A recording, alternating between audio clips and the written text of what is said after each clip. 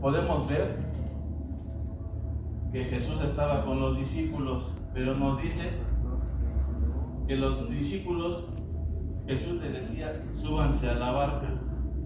Ya me imagino yo, los discípulos venían de una jornada larga. Bueno, venían de la alimentación de los 5,000 y ya estaban cansados.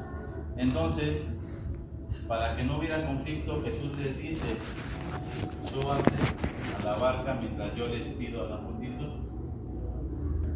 Y no es que la gente no quisiera hablar con los discípulos, sino que el personaje principal era Jesús. La gente quería estar con Jesús, querían saber de Él, querían ver lo que Él hacía. Entonces, vemos que para que no hubiera un conflicto, Jesús les dice a los discípulos, súbanse a la barca, y mientras Él despedía a la multitud, ¿podemos pasar al siguiente? Dice, después de despedir a la gente, subió a la montaña para orar a solas. Al anochecer estaba allí Él solo. Quiero que cheques esto. Dice que después de despedir a la multitud, subió al monte a orar solo. Pero, pregunta, hay veces que nosotros tenemos un día ajetreado con tantas actividades y llega un momento en el que Jesús se desconecta de la multitud, de la gente, y dice, hoy es un tiempo para tener con mi Padre. Y creo que nosotros también tenemos que hacer eso, tener un tiempo de intimidad con el Señor. Podemos estar cargados, preocupados con tantas tareas que tenemos pendientes, pero Él se tomó el tiempo de orar a solas. ¿Sí? Al anochecer estaba allí Él solo, no había nadie más, Él y el Padre. Y creo que nosotros también tenemos que tomar ese ejemplo. A pesar de la situación que estemos viviendo, a veces nos cargamos por el trabajo, por las actividades que tenemos, pero tenemos que tener un tiempo a solas con el Señor. ¿Sí? Pasamos al siguiente. Y después dice, y ya en la barca ya estaba bastante lejos de la tierra, zarandeada por las olas, porque el viento era contrario.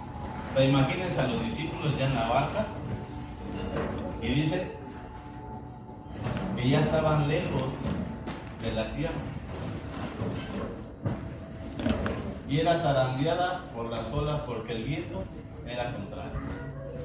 Yo te pregunto en esta noche, venimos a la iglesia, pasamos un tiempo con Jesús, pasamos un tiempo con Dios, y apenas te vas y ya te están zarandeando. Los vientos son contrarios. Hay cosas en nuestra vida que no las podemos comprender y decimos, ¿por qué si acabo de ir a la iglesia? ¿Por qué si estoy con el Señor? ¿Por qué me pasa esto? Vemos que el viento era contrario. Los problemas, no sé cuáles problemas tengas, no sé qué es lo que te aflige, y venimos a la iglesia y venimos y nos descargamos con Dios y le decimos, Señor, te entrego mis cargas, esto es lo que me pasa, lo que me sucede, pero al final de cuentas salimos de la iglesia y ya está el problema allá afuera esperando. Y dice que el viento era contrario. Pasamos al siguiente poquito. En la madrugada Jesús se acercó a ellos caminando sobre el lago. Jesús sube al monte a orar con su Padre. Él, ¿se acuerdan que al principio les dijo, súbanse a la barca? Y fueron en la barca, ya estaban lejos de la tierra. Y Jesús les dice, no hay problema, ustedes vayan, ahorita yo los alcanzo. Y entonces Jesús empieza a caminar por el mar, pero Él lo podía hacer porque tenía fe. Jesús podía hacer esto porque Él tenía fe. Va a haber cosas que tú y yo no podamos hacer porque nuestra fe no nos lo va a permitir. ¿Sí? Entonces, cuando Jesús va caminando sobre el mar, pasamos así. Cuando los discípulos vieron caminando sobre el agua, quedaron aterrados y gritaron: es un fantasma. Y gritaron de miedo. Imagínate a los discípulos caminando con Jesús y ya habían sido partícipes de la alimentación de los 5,000. Habían visto los milagros, la multiplicación, los panes, los peces. Los discípulos habían visto cómo Jesús sanaba a los enfermos. Y los discípulos creyendo en fantasmas. Entonces, aquí yo veo una cosa. Tú y yo podemos caminar con Jesús. Y venimos aquí a la iglesia y nos predican de un Dios que hace maravillas, que hace milagros. Pero en el momento que vemos la prueba o vemos algo desconocido, nos aterramos. Y lo mismo le pasó a los discípulos, estaban llenos de miedo, aterrados. Entonces, imagínense a los discípulos viendo que viene caminando alguien sobre el mar. Pasamos así. Pero Jesús les dijo enseguida: cálmense, soy yo, no tengan miedo. Y aquí podemos ver una cosa. Cuando los discípulos están aterrados de miedo, no sé, puede ser tal vez que cuando el Señor Jesús fue a orar al monte y mandó a sus discípulos, no sé si Él quería prepararlos para algo. ¿Por qué? Porque los mandó solos. Les dijo: bueno, váyanse, yo los alcanzo. Y entonces, cuando los discípulos ven caminar que viene alguien sobre el mar, aterrados, llenos de miedo, para que ya no pasara más, Jesús les dice: tranquilos, yo soy. Pero ¿por qué les dice yo soy? ¿Por qué no les dijo: hey, soy Jesús? ¿Por qué no les dijo yo soy? O sea, ¿por qué les dijo yo soy? Su voz, porque desde el Antiguo Testamento. Yo creo que si Él les hubiera dicho: tranquilos, soy Jesús, ellos a lo mejor hubieran dicho: ah, sí, ya viene el maestro. Y tenemos en cuenta que Él es el gran yo soy. Amén. Yo soy ¿quién? Yo soy el que te sana, yo soy el que te cuida, yo soy el que te guarda, yo soy el que te prospera. Él es el gran yo soy. No se presenta con un solo nombre. Él es el gran yo soy. Y creo que nosotros debemos de entender eso, que Él es el Todopoderoso, que Él es el que nos va a sacar de la prueba, que aunque tengas miedo, Él va a venir y te va a decir: tranquilo, aquí estoy. ¿Sí? Pasamos al cielo. Y entonces aquí pasa algo que a mí me llama mucho la atención. Dice, aquí ustedes lo pueden leer, pero aquí Pedro, estamos hablando de Pedro, es un hombre de mar, y le dice a Jesús: Señor, si eres tú, respondió Pedro, mándame que vaya a ti sobre el agua. Aquí podemos ver que Pedro fue el que, no sé si el más aventado, pero fue el que le dijo al Señor: o sea, yo ya sé que vienes tú, ya sé que eres tú, manda que yo vaya a ti, porque yo también quiero saber qué se siente caminar sobre el agua, ¿no? Y entonces, creo que muchas veces nosotros hemos visto milagros, hemos visto sanidades, y a veces nosotros mismos no le decimos al Señor: si eres tú, haz lo mismo conmigo, yo quiero caminar, llámame. Pero nosotros lo único que vemos es lo sobrenatural, pero no lo hemos experimentado. Y Jesús le dijo, ven, dijo Jesús. Y Pedro bajó de la barca y caminó sobre el agua en dirección a Jesús. Imagínate que Pedro está y le dice a Jesús, ven. En ese momento, Pedro se baja de la barca y empieza a caminar. Pedro empieza a caminar. Pero Pedro había escuchado la voz que le dijo, ven. Y entonces él se atrevió, se bajó de la barca y empezó a caminar.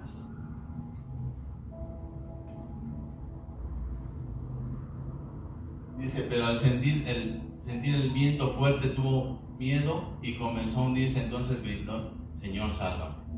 Aquí hay una cosa que quiero que veas. Pedro le dice a Jesús, Señor, si eres tú, dime que yo vaya hacia ti. Y Pedro se baja de la barca y empieza a caminar. Entonces me imagino que Pedro estaba aquí en la barca y Jesús estaba allá y le dice, Señor, si eres tú, llámame, que vaya yo a ti. Y le dice Jesús, ven. Y Pedro se baja. Pero imagínate caminar sobre el mar, algo sobrenatural que muy poco se experimenta. Era algo nuevo para él. Él no daba crédito a lo que estaba pasando. Hay cosas que han venido a tu vida y no das crédito. Hay cosas que han venido a ti y no crees que sean verdaderas, que sean ciertas. Hasta dudas de que sean de parte de Dios. Pedro se baja, empieza a caminar, pero al ver que estaba caminando, le dio miedo, porque no se la creía, y empezó a voltear a ver el viento. ¿Y qué pasó? Comenzó a hundirse. Tú y yo nos ha llamado el Señor para que caminemos con Él. Pero ¿sabes? Cuando las cosas sobrenaturales vienen, no das crédito, porque dices, ¿será cierto? ¿Será verdad? ¿Qué hice yo para merecer esto? Y entonces se empieza a hundir, porque empezó a ver otras cosas. Ya su referencia ya no era Jesús, ya era el viento, otras cosas sobrenaturales que decía, es que no me la creo. Y así ha pasado con nosotros, no te la crees. ¿Por qué? Porque te llamaron para darte un buen trabajo sin mandar el currículum, o porque te recomendaron, o por muchas cosas, y no te la crees. Y entonces, ¿qué pasa? Se comenzó a hundir. Y yo te voy a decir algo. Tal vez hoy tú has empezado un negocio, a estudiar, tienes un proyecto, estás haciendo algo y te puede pasar lo mismo que a Pedro. Te puedes empezar a hundir. Pero a mí me llama mucho la atención porque dice que entonces gritó, Señor, sálvame. Yo te pregunto, si Pedro estaba aquí en la barca y Jesús está hasta allá, Pedro se baja y empieza 2, 3 pasos y se empieza a hundir. ¿Quién estaba más cerca? ¿Jesús o la barca? ¿Quién estaba más cerca? La barca.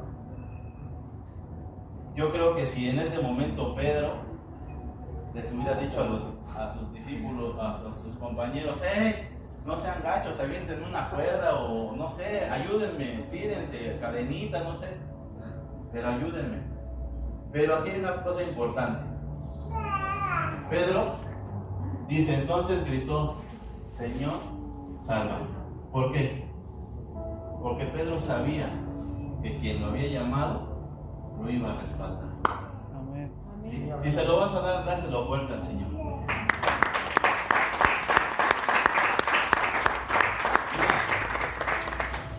Pedro sabía que el Señor lo había llamado.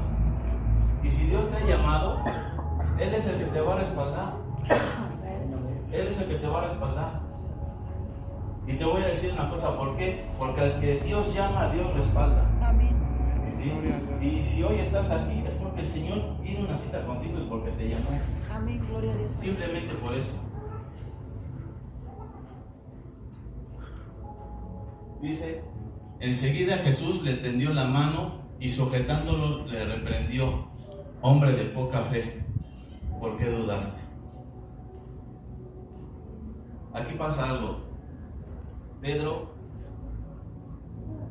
en vez de pedirle la ayuda a los discípulos porque estaban más cerca, decirles: oye, échame la mano, aviéntame una soga, algo, un lazo para que me lleve. No, Pedro pidió la ayuda correcta. Y tal vez tú estés pasando por una situación difícil, ya sea matrimonio, ya sea económica, ya sea en tu empresa, en tu trabajo, en la escuela. Tienes que pedir la ayuda correcta. Hay que pedir la ayuda correcta. ¿A quién? A Jesús. Él es el que te llamó. Él es el que te va a respaldar. Pero muchas veces nosotros le pedimos la ayuda al primero que se nos atraviesa, al vecino, a los familiares, a los amigos, cuando Él tendría que ser el primero. Él. Y dice que Jesús le tendió la mano y sujetándolo lo reprendió y le dijo: hombre de poca fe, ¿por qué dudaste? Mira, yo aquí te quiero llevar a algo.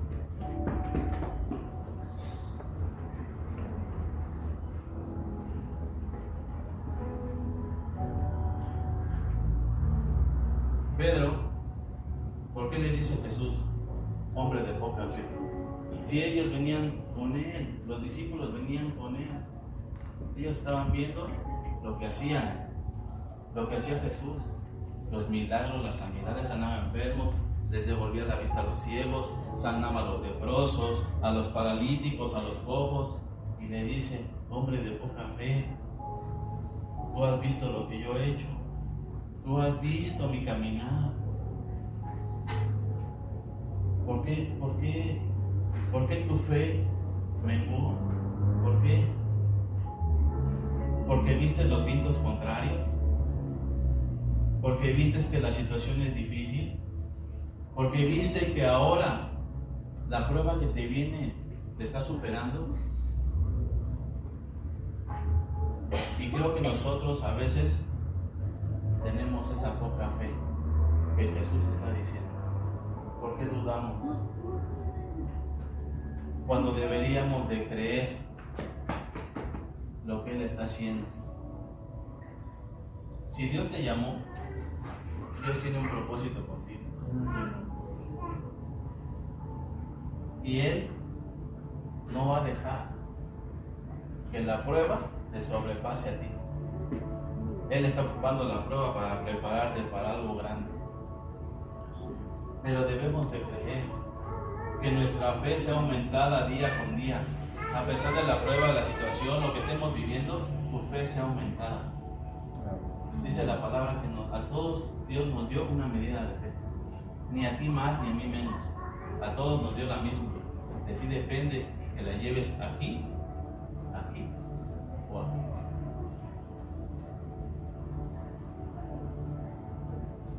Y dice: cuando subieron a la barca, se calmó el viento. Antes de llegar a este punto, quiero hacer un paréntesis. Yo me imagino a los discípulos diciéndole a Pedro,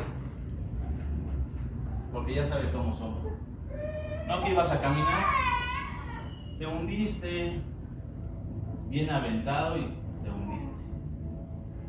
Pero sabes, Pedro le dijo a los discípulos: no me hundí, yo caminé. Aunque haya caminado 2 o 3 pasos, él supo lo que era caminar en el mar.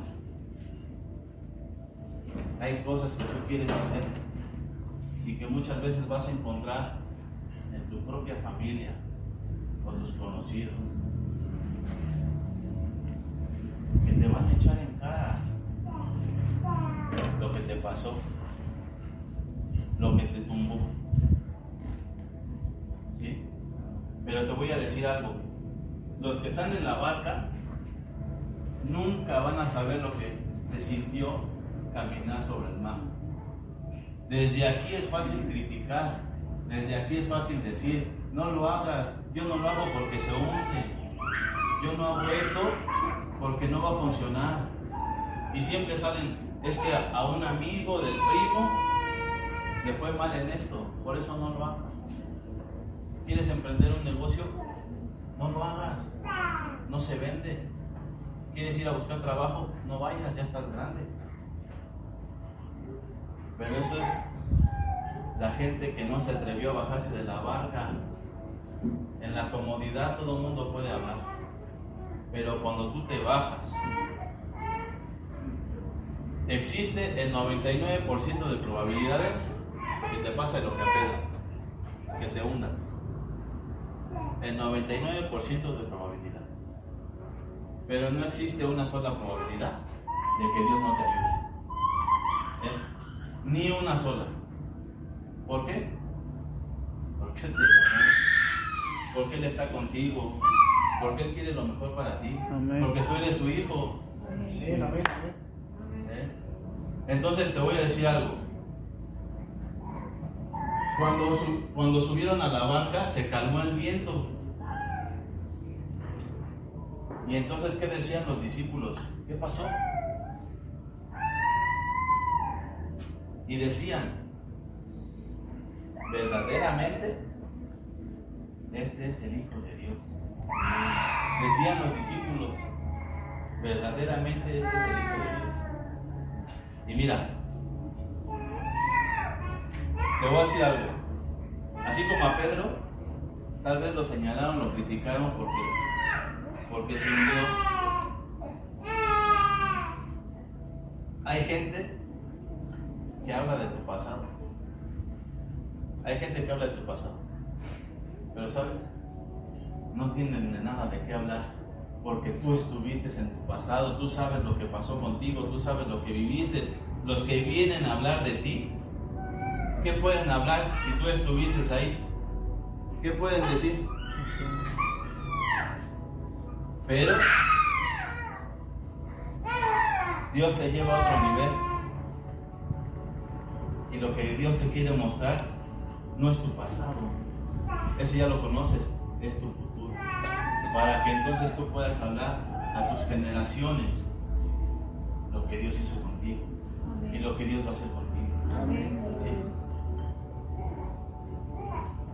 Esta es la primera parte de la historia.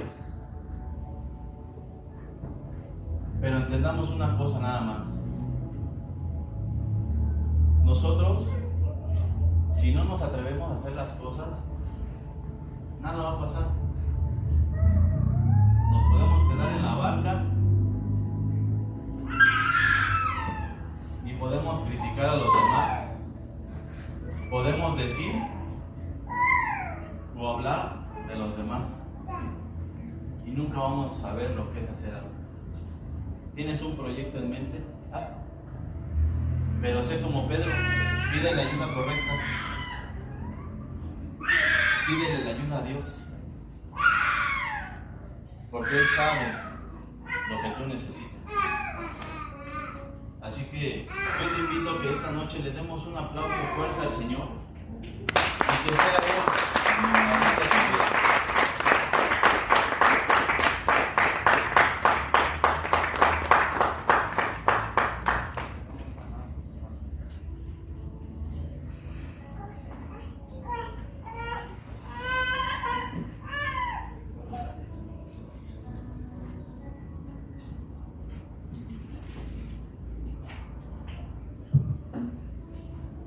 Gloria a Dios. 35.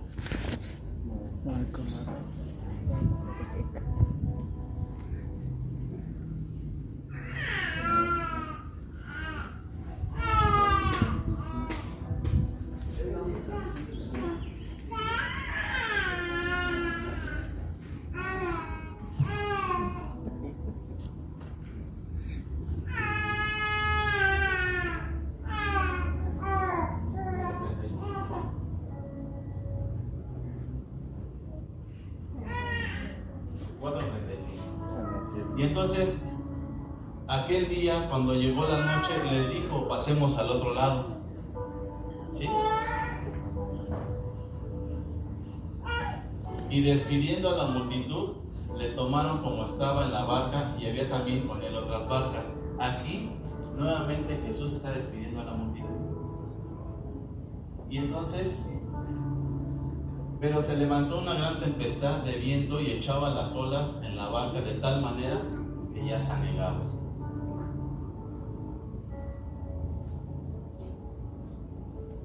Aquí te voy a comentar algo. Jesús ahora va con los discípulos en la barca. ¿Sí? Pero mira la importancia. Ahora no les dice, vaya, yo los alcanzo, no. Ahora Él está con ellos. Y podemos pasar el tiempo aquí en la iglesia y Dios nos puede hablar, ministrar. Pero va a pasar como los discípulos. Ahorita lo vamos a ver. Y Él estaba en la popa. ¿Qué dice? Durmiendo. O sea, Jesús se sube a la barca y le dice, vénganse, vámonos. Y Él estaba durmiendo. ¿Y durmiendo por qué? Porque Él estaba cansado. Porque Él también era hombre. Se cansó de tantos milagros y quería descansar un momento. Y dice, y Él estaba en la popa durmiendo sobre un cabezal. Y le despertaron y le dijeron, Maestro, ¿no tienes cuidado que perecemos? O sea, imagínate, habla de que la barca se levantó una gran tempestad, golpeaba la barca. Y entonces los discípulos iban y estaban ahí los discípulos y veían a Jesús dormido. Y entonces imagínate ellos, o sea, la barca pues se anegaba, dice que casi se rompía. Y el agua entraba y todo eso. Entonces imagínate que volteas y Jesús dormido. O sea, nada más ve esa imagen. O sea, tú por acá agarrándote de algo o quitándote el agua porque te estás sacudiendo el mar. Y Jesús dormido. Y entonces le despertaron y le dijeron, Maestro, ¿no tienes cuidado que perecemos? Y levantándose reprendió al viento y dijo al mar, calla, enmudece. Y cesó el viento y se hizo grande bonanza. Mira, quiero que veas esta parte. Los discípulos, pues ya aterrados, al principio fue un fantasma. Acá ya era una tormenta. Y Jesús iba con ellos, pero Jesús se durmió. Y ellos, con miedo, con temor, porque la barca se anegaba, se rompía, el agua ya les entraba a la barca. Lo despertaron y le dijeron, Maestro, ¿no tienes cuidado que perecemos? Y Jesús se levantó y le dijo al mar, calla, enmudece. Y les dijo, ¿por qué estáis así, amedrentados? ¿Qué dice? ¿Qué dice la otra parte? ¿Cómo? ¿No tenéis fe? ¿Cómo? No tenéis fe. No han visto lo que yo he hecho. Pero los discípulos no habían entendido una cosa que Jesús les dijo al principio.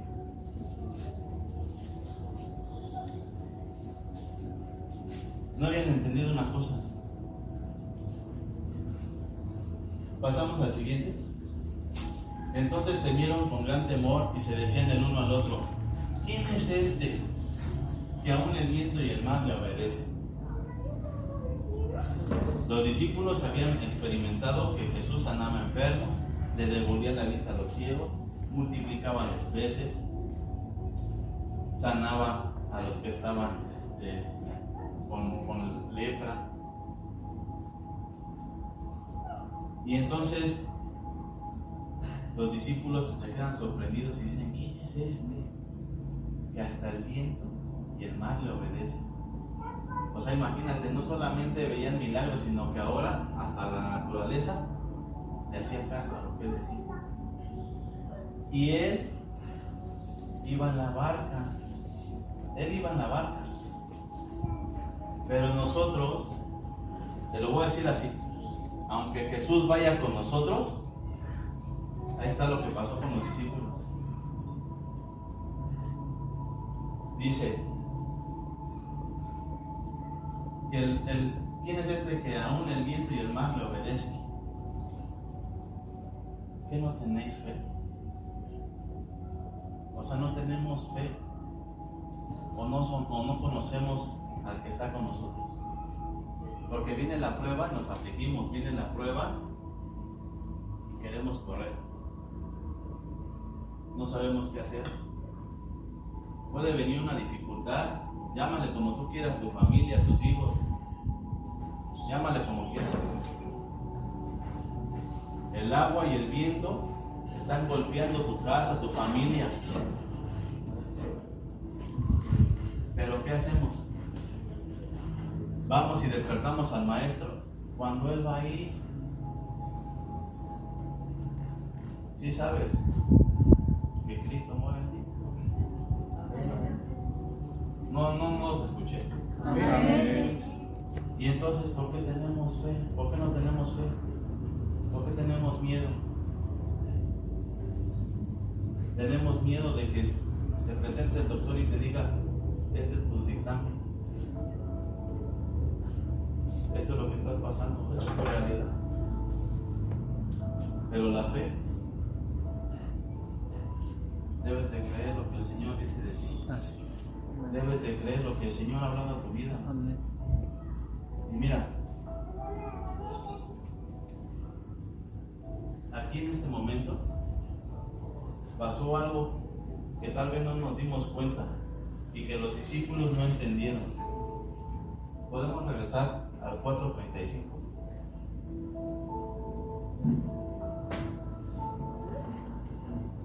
Aquel día, cuando llegó la noche, ¿qué les dijo? ¿Qué les dijo? Les dijo, pasemos al otro lado. Por eso él se fue a dormir. Ya les había dado una palabra. No dijo, tú te vas a quedar o tú te vas a caer de la barca, tú te vas a morir. No, les dijo, pasemos al otro lado. Todos. Gloria a Dios. Ya Dios ya había dado una palabra. Bendito sea. Pero ¿sabes? Así te lo voy a decir. Dios te ha dado una palabra. A cada uno de nosotros Dios nos ha dado una palabra. Amén. ¿Sí?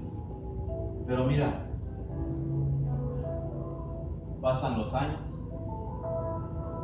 y la palabra no se ha cumplido. Eso no quiere decir que Dios te falló. Lo que pasa es que nosotros somos desesperados. Y entonces no vemos el milagro, no vemos la sanidad. ¿Por qué? Porque ya Dios me dio una palabra. Vino un pastor y me dijo, vas a ser sano. Y mis resultados siguen siendo contrarios. Ya Dios te dio una palabra. No te dijo el tiempo, el día, la hora. Eso no te lo dijo. Pero la palabra, la promesa ya está. Amén. Y en el momento que tú estés listo, esa promesa va a llegar. Pero ¿sabes una cosa? Que nosotros somos tan desesperados que empezamos a decir, no se va a cumplir. Dios me falló. O a lo mejor ese pastor no sabía ni lo que me decía. De momento sí la creíste, alzaste tus manos, llorabas y gloria a Dios.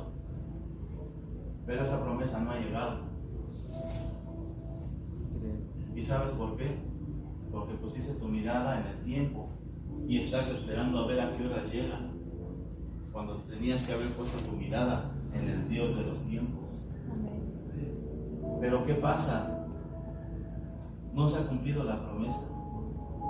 Y eso no quiere decir que no vaya a pasar. Yo les pregunto a ustedes. Bueno, una persona está esperando el camión aquí. Dice que la fe es la certeza de lo que se espera y la convicción de lo que no se ve. Pero ella tiene la certeza de que aquí va a pasar el camión. Tú tienes la certeza de que Dios va a hacer algo en tu vida. Y viene alguien y te dice, ¿qué haces aquí esperando el camión? Pues yo no veo nada. Ellos no lo ven. Pero tú tienes la certeza de que va a llegar. Tu sanidad va a llegar, tu trabajo va a llegar, Amén. tus hijos van a regresar. Pero ¿qué es lo que pasa? ¿Qué es lo que pasa? Es que no estamos creyendo. Nuestra fe está aquí. Dice Jesús en los dos pasajes que vimos, hombres de poca fe. ¿Por qué poca fe? Porque no estamos creyendo lo que Él nos está hablando, lo que Él nos está diciendo. Si dice que tú eres un vencedor, ¿qué eres? No escucho. ¿Qué eres? Eres un vencedor. Pero porque alguien viene y te dice, no sirves. Basta que una persona te limite para que entonces tú te la creas y digas, ¿para qué voy a pedir el trabajo? No me lo van a dar. No tengo la preparación. No tengo los estudios. ¿Para qué inicio el negocio si no tengo dinero? ¿Cómo le voy a hacer? Porque eso es lo que tú estás creyendo. Lo que la gente te dijo es lo que tú crees, mas no crees lo que Dios dice de ti. Si dice Dios que tú eres más que vencedor, eso eres. Amén. Amén. Que si tú eres la niña de sus ojos, eso eres. Amén. Gloria a Dios. Pero te quedas viendo a lo que opinan, a lo que dicen de ti, personas que no conocen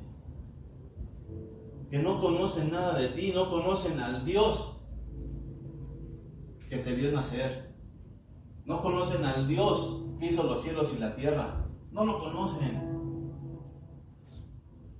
Pero tú sigues creyendo lo que ellos te dicen, cuando tenías que haber creído lo que Dios opina de ti. Sabes que Dios quiere todo contigo. Sabes que Dios se la juega todas contigo. Y hay unas cosas que a mí me hacía sentir y me decía, yo sé que la palabra primero es para uno. Y te voy a decir algo. Has fallado, has pecado. Y me decía Dios, el pecado te aleja de mí. El pecado te aleja de mí. Es una barrera. Pero sabes,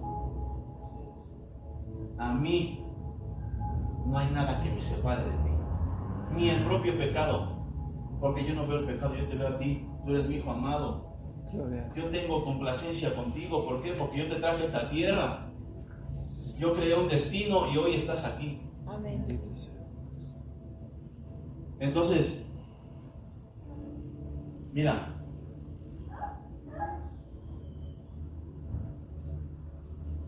la promesa que Dios te dio no ha llegado. Y dices en este momento, es que ya pasaron 2, 3 años y no ha llegado la promesa. Y la gente por ahí te dice, ¡hey! Ya se está pasando el tren. ¿Quién dice? ¿Quién dice? Dios tiene cosas nuevas para ti, tiene cosas mejores para ti. Les pregunto, ¿cuántos saben que Cristo viene? Amén. ¿Cuántos saben que Cristo viene? Amén. ¿Cuántos? En un Pero cerrado tenemos la convicción de que Él va a venir por su iglesia Amén. y que el día que venga vamos a estar listos para irnos con Él. Amén, gloria a Dios. Él ya dio la promesa que va a venir por su iglesia y tenemos que estar listos para partir. En cualquier momento el Señor nos llama a su presencia y nos vamos con Él. Amén. Gloria a Dios. ¿Cuándo?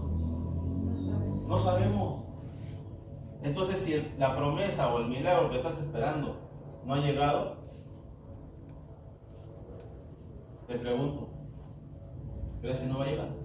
Amén. Va a llegar. ¿Y sabes por qué? Nada más por una simple y sencilla razón. Porque si Dios lo dijo, Así será. Así será. Amén. Porque si Dios lo dijo, ¿cómo? Así será. Así será. Amén. Gloria a Dios. No importa que tu hijo esté en las drogas, no importa que tu hijo esté en la cárcel, no importa que tu matrimonio se esté yendo a la destrucción, no importa que tu empresa se esté cayendo.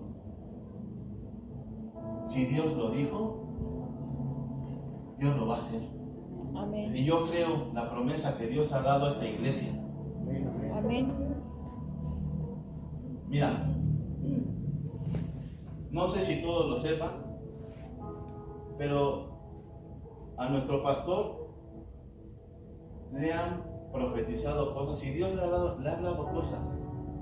Y creo que muchos somos testigos de esto. Y Dios quiere más y más con nosotros. Pero ¿sabes? Él solo no va a poder. Él como nuestra cabeza, como nuestra autoridad, Dios la estableció en este lugar. ¿Para qué? ¿Para qué crees que te trajo aquí? Para que podamos ser un equipo. Hoy yo te quiero invitar a que te pongas de pie. Pastor, ¿me hace el favor de venir? Pongámonos de pie.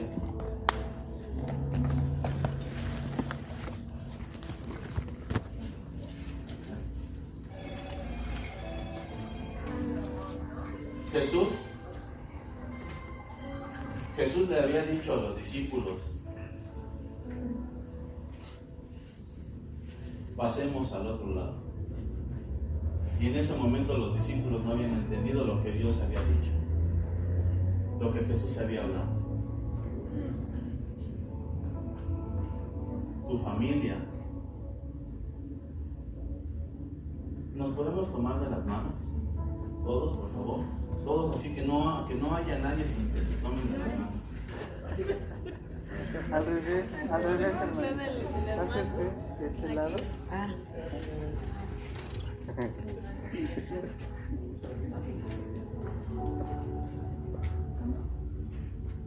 No. Pero que sea un solo círculo. Nos podemos tomar de las manos.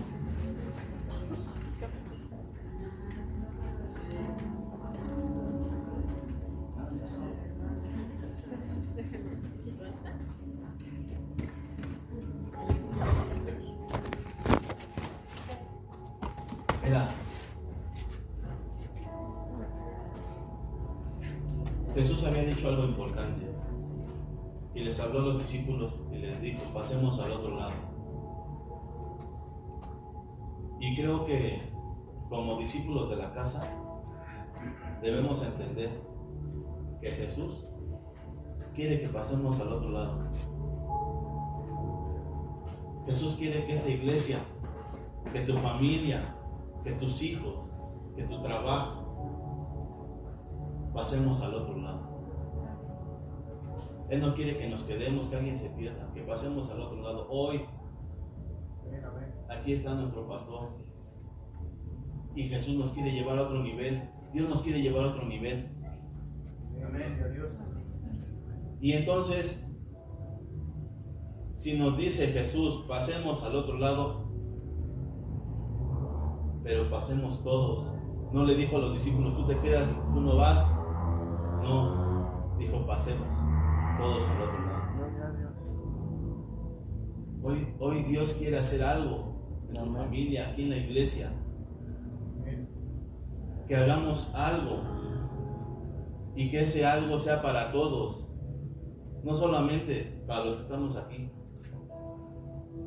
sino que la gente de allá afuera pueda ver la unión que hay aquí, la hermandad que hay.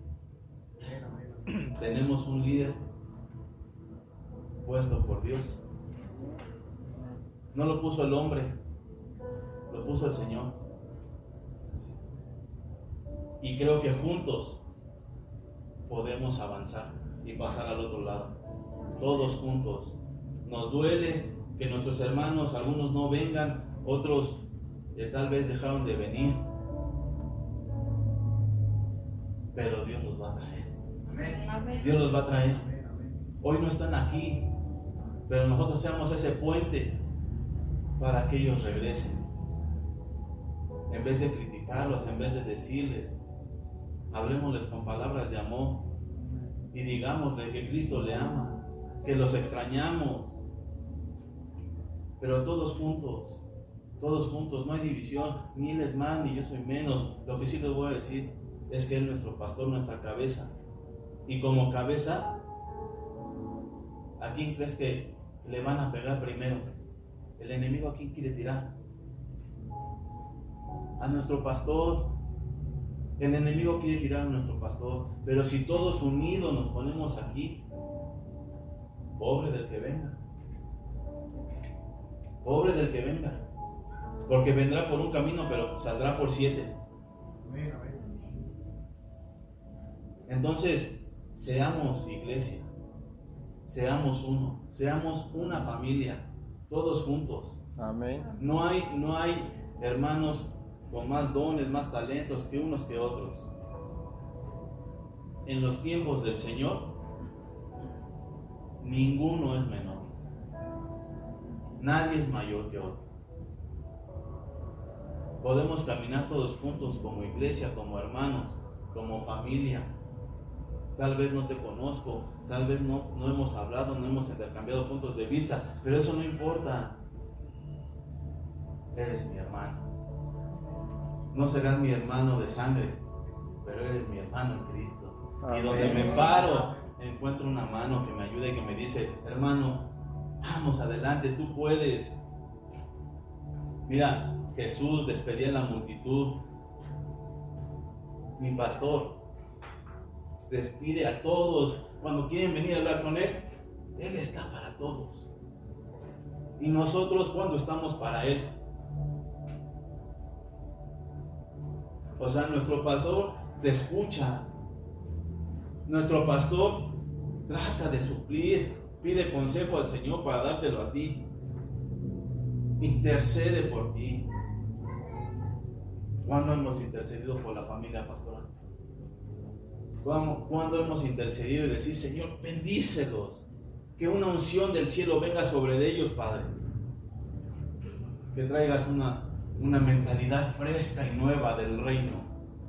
Y que esta mentalidad, este pastor, que Él estableció en esta iglesia, nos pueda llevar al cumplimiento de nuestro propósito. Porque sí saben que tenemos un propósito. Amén. ¿Todos lo saben? Sí. Tenemos un propósito. Por si no lo saben, tenemos un propósito. Y Dios ha puesto este varón aquí para llevarnos, para guiarnos. El pastor no te va a empujar, el pastor no te va a jalar, el pastor te va a dirigir. Si nosotros entendemos esta parte, solamente te quiero decir algo. Si nosotros entendemos esta parte, tú vas a ver cómo esta iglesia va a ser insuficiente para la gente que va a venir. Amén, gloria a Dios.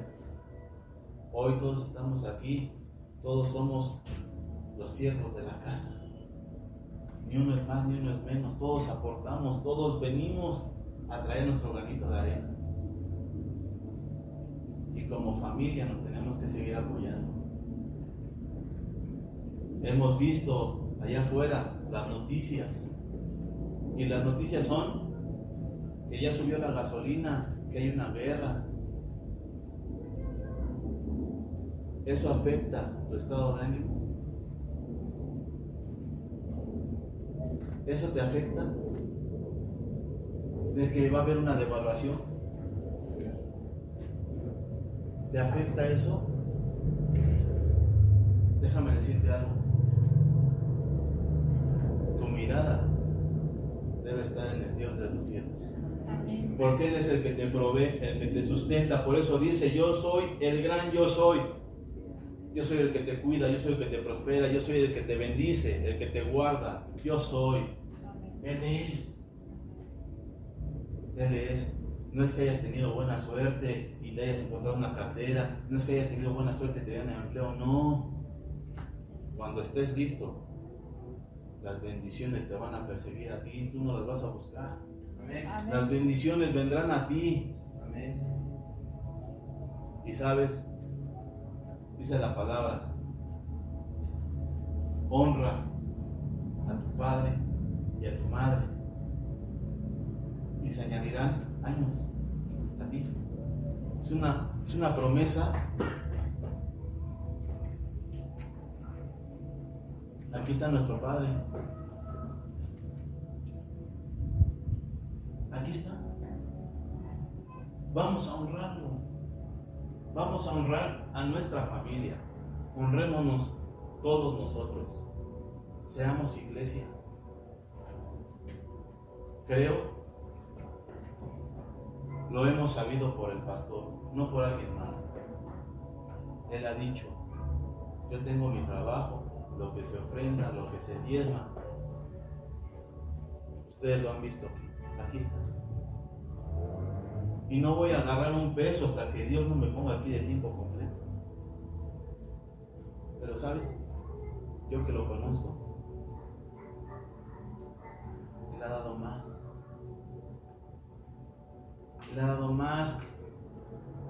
Y a veces te preguntarás por qué Dios lo bendice o por qué el pastor tiene tanto dinero. No es que tenga dinero, ¿sabes? Te voy a decir algo. Mira, estas rodillas han estado en lo secreto, pidiendo por ti, por mí, por tu familia, por tus hijos, por tu trabajo. Y el Señor le ha bendecido. Amén. Porque antes de pedir por Él, no sé, no me dejarás mentir, creo que Él pide por todos nosotros primero. Y vemos su bendición. Y está preocupado por la luz, por el agua, por poner las lonas, por tapar aquí. Él ha tenido el cuidado de cada uno de nosotros. Y otra cosa te voy a decir. En el segundo pasaje, Jesús entra en la barca y sus discípulos atrás de él. Mira, qué hermoso de que Dios sea el que tome la batuta y entre primero y te diga, venga, vamos, caminemos juntos. No los dejó, no los mandó.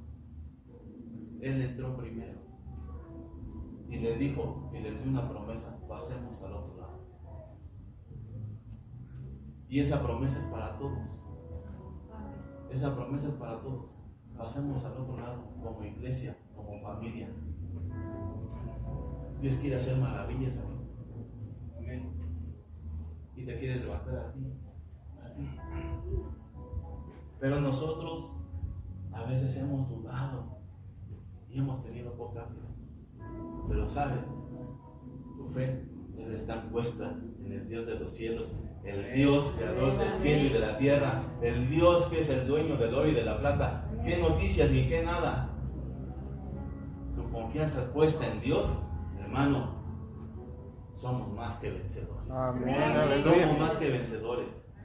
Hoy yo te pido que así en esa actitud demos una ofrenda de palmas al Señor y le demos gracias por lo que Él ha hecho.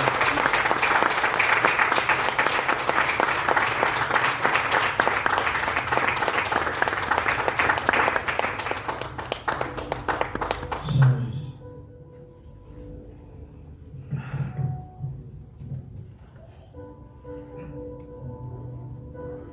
Pedro reconoció a su maestro y caminó en lo sobrenatural, pero otros se quedaron inmersos en el temor, aún en la temporalidad.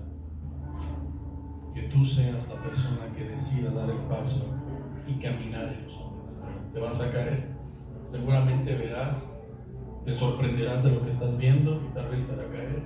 Sí, pero diste el primer paso. Mañana vas a dar el segundo paso. Pasado mañana vas a dar el tercer paso. Y entonces vas a avanzar y vas a crecer. De tal manera que Dios use tus labios, Dios use tus dichos, tu manera de pensar, tu manera de saludar, de acercarte con cualquier persona, dentro y fuera de la iglesia. De tal manera que seas un revolucionario en un tiempo malo, un revolucionario del cielo en la tierra, que provoque que la paz sea en los corazones, por la reconciliación que hay del cielo, que hay con el Señor, con el Dios que lo hace todo posible. Entonces, yo te invito a que cierres tus ojos y que puedas decir: Señor, yo quiero ser. Me equivocaré, fallaré, pero que mis ojos estén fijos en ti. Que las tormentas, las temporalidades que se presenten, tal vez me harán caer, pero Señor, que mi mirada esté aferrada a ti. Que mi mirada esté fija en ti, Señor. Que tal sea mi mirada fija en ti, que siempre pida que seas tú ayudando. Señor, sálvame. Señor, sálvame. Y si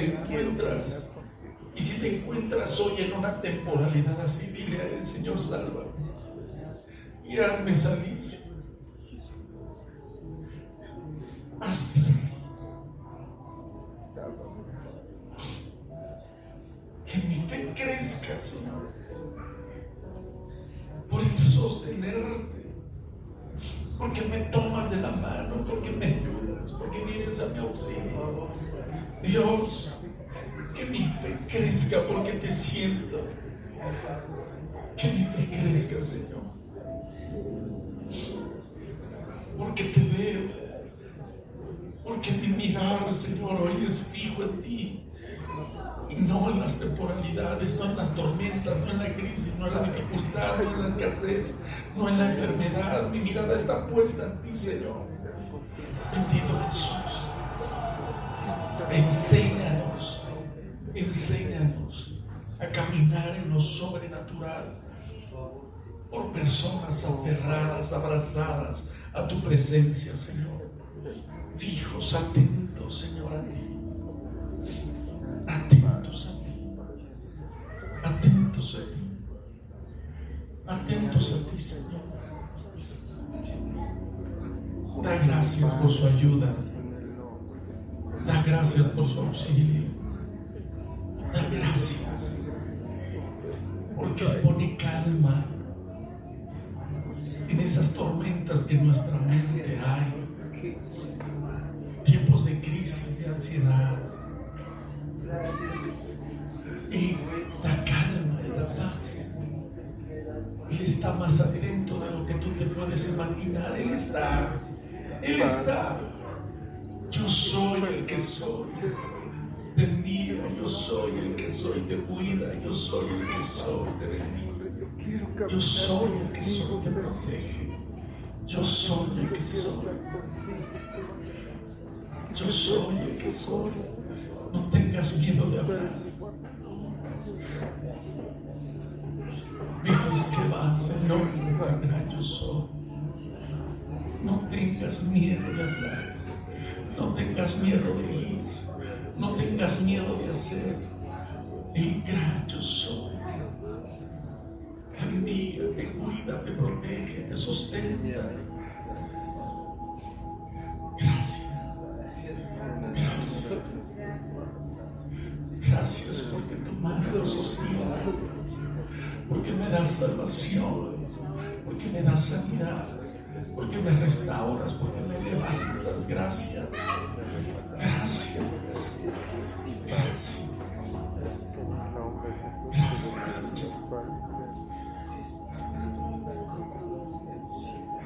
Siete veces caeremos, pero se levantará por tu cuidado, por tu atención, por tu mirada. Gracias. Gracias. Creo en ti. Creo en ti. Me abrazo a ti, me aferro a ti. Hermosa presencia. Purifica nuestros corazones, Señor. Llévanos ahí, Señor, a entrelazar del corazón, Señor, como una red, por los hermanos, Señor, que oramos los unos por los otros, nos cuidamos, que oramos, que intercedemos. Bendito Jesús, siendo parte del cuerpo, buscando y pidiendo la unidad del mismo. fragmentar, Señor, y lastimarnos entre nosotros, sino que toda palabra, Dios, sea para construir, para edificar, para levantar. Bendito Jesús, que nos encontremos santos, Dios, y llegue el momento que no digas, Señor, para nosotros, hombres de poca fe, que sea abundante, robusta, fuerte nuestra fe. Bendito Jesús, que nos haga caminar en lo sobrenatural. Gracias, gracias, gracias, gracias. Yo te adoro, yo te exalto, yo te bendigo. Tú eres Dios, tú eres Rey, por siempre y para siempre.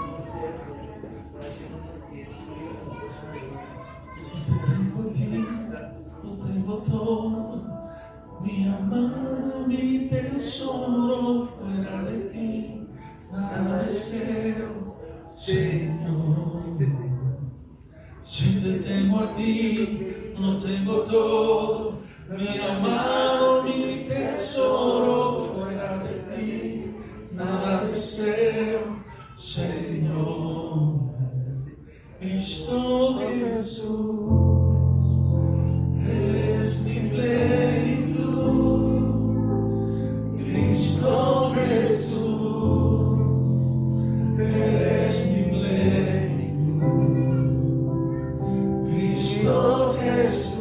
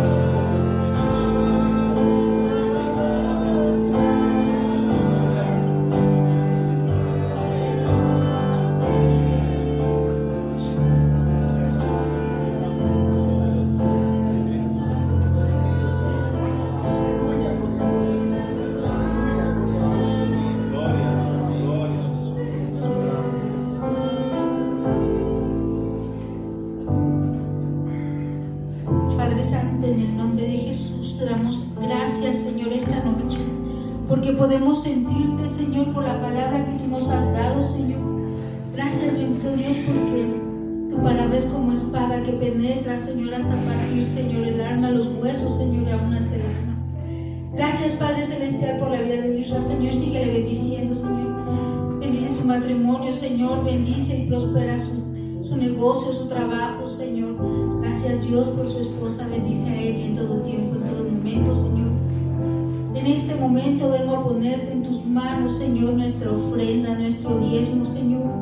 A darte un poco de lo mucho que tú nos has dado, Señor. No tenemos con qué pagarte, Señor, sino con todo el corazón, con nuestra gratitud, Señor, porque tú has hecho cosas poderosas en la vida de cada uno de mis hermanos, Señor. Bendice la mano que se extiende, Señor, al alfolí. Gracias, Padre Celestial, y aquel que no puede dar, Señor, tú súplele, Señor. Tú sorpréndele, Señor, trayendo ese milagro, Señor, a su vida, a su economía, Señor. Que yo sepa, Padre Celestial, que tú provees en todo tiempo y en todo momento, Señor. Bendecimos esta ofrenda de este diezmo que se va a levantar para tu honra, para tu gloria, Señor. Para que haya alimento en tu casa, Señor.